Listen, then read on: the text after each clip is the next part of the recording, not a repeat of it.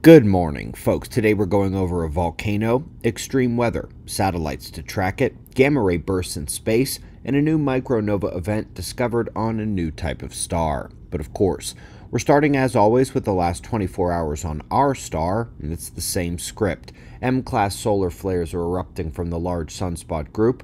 Most of the ejecta of the sequence is aimed southward away from the Earth, but one of the eruptions does appear to have set a slightly wider burst out into space. It was the first larger one, the M9 flare and CME event, and SOHO shows most heading south, but with a potential Earth-directed component.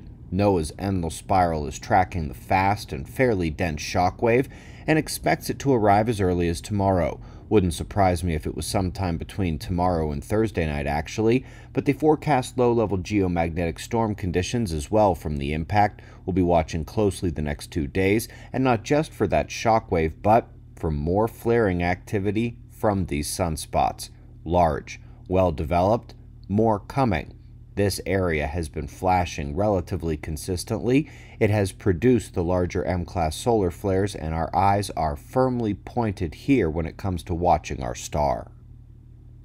Up next, Hawaii, and the eyes bottom right at the Big Island because Kilauea has roared back to life. It began yesterday before sunrise, and it marks yet another significant uptick at the Hawaiian mountain. Images coming in here from the USGS camera setups. Solid, effusive eruption there as usual.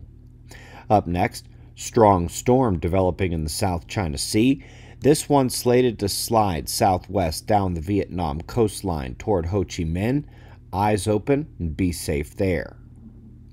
There's a new satellite out redefining high-definition weather watching. You see the detail upgrade here.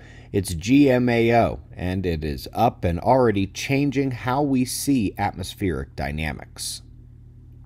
Up next, folks, the SVS has a new video out, an informational piece on gamma ray bursts.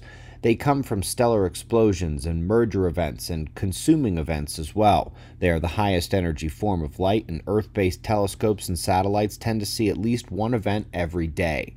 Some are short, some long, some weak, and some extremely strong. Learn more at the link below. And last but not least, they've discovered yet another new micronova event at a star. Once again, it is not at the kind of star they expected. The helium stars were thought to produce Type 1a supernova events, but here we find a solid stamp on the new concept that actually they just shed their outer skin like so many other stars do in recurrent micro-sized nova events. This one ejected just 300 Earths of material, and the range of explosion power and progenitor star types continues expanding. They just still don't know nova. Folks, 2 mini conferences coming up at the ranch the next 2 months. It is a great time to come out for an event, so pick a time, come out and see us. observerranch.com. We greatly appreciate your support. We'll do this all again tomorrow. Right here, but right now at 6 a.m. in the new Valley of the Sun. Eyes open. No fear. Be safe, everyone.